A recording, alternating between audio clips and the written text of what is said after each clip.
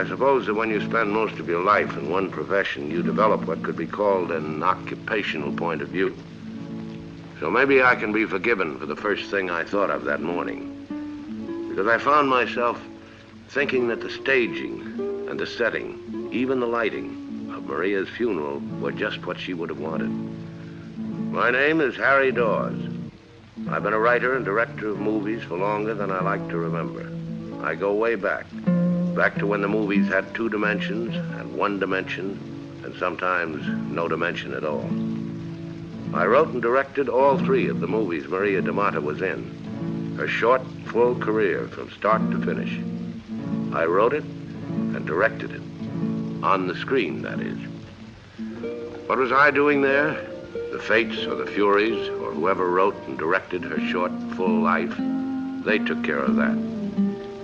Anyway, there I stood, halfway around the world from Hollywood and Vine, in a little graveyard near Rapallo, Italy, watching them bury the Contessa Tolata Favrini, in ground she'd never heard of 6 months ago, with a stone statue to mark the spot.